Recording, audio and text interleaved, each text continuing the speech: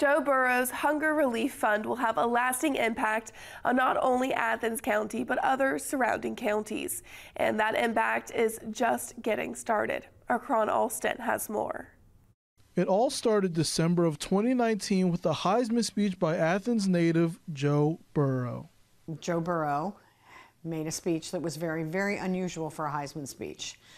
He thanked his parents, he thanks his coaches, he thanks his teammates, and then he talked about poverty and hunger in Athens County, in his hometown of Athens and Athens County, which at that time had the highest food insecurity rate and the highest poverty rate in the state of Ohio. Once the speech was given and food insecurity was mentioned, the donations started flooding in. After that, several fundraisers were started, and the Athens County Food Pantry received approximately $650,000 in donations from all across the country.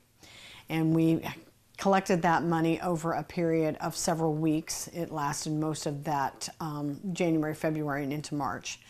And then we made some decisions on how we were going to use those monies, and one of those was the Joe Burrow Hunger Relief Fund. When $650,000 of donations suddenly came in a few weeks, the board of the food pantry immediately thought how they could expand those donations to millions of dollars to help those in need. What the board decided when these donations came was that we needed to do some different methods of using these. We had short-term goals, we had some intermediate goals, and then a long-term plan of what we were going to do with these monies.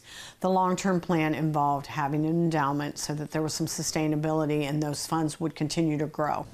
That sustainability they set out to achieve was met just a few months later in the form of a donation.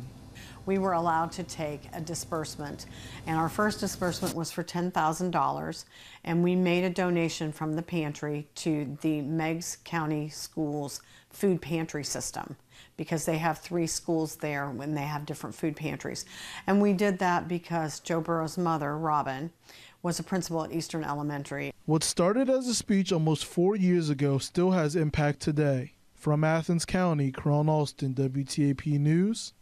This is home.